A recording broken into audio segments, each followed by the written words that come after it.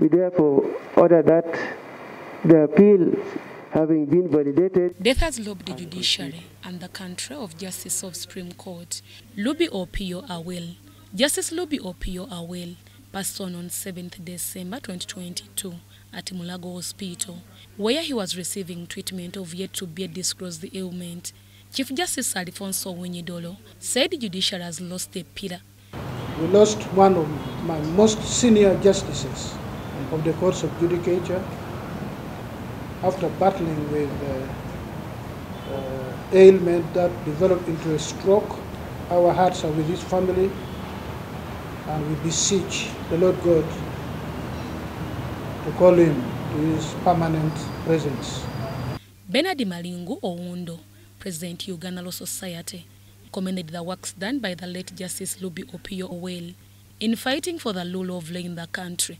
Offer our sympathies to the Chief Justice and the entire judiciary, and we will remember him as a committed judge.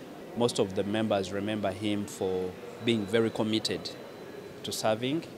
They also remember that he was fair-minded, and in the words of one of the lawyers, he worked his hours. So we, as Uganda Law Society, we mourn his passing. We also extend our sympathies to the family, and we pray that the Lord shall stand with them. We pray that the Lord shall give them peace that will comfort them in their trying moment. Justice Rubby Opio Aweri, who died at the age of 69, was born in Dokolo District in 1952. He was the son of the late Samuel Opio Aweri.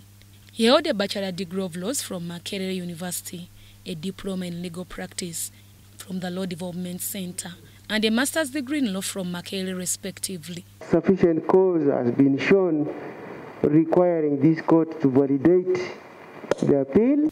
Justice Rubby Opio Aweri started his career in 1982 as a legal assistant in Soroti District. In 1983, he was appointed a Grade 1 magistrate. 1998, was appointed a judge of the High Court. In 2014, he was appointed a judge at Court of Appeal, not until in September 2017, when he was appointed as the Justice of Supreme Court of Uganda to date. By the time of his death, he was serving as the Chief Inspector of Courts on a 3-year term. Justice Rubby Opio Aweri presided over the presidential election petition of 2021, among other cases, while at the Supreme Court as Justice. Deborah Namamonde, UBC News.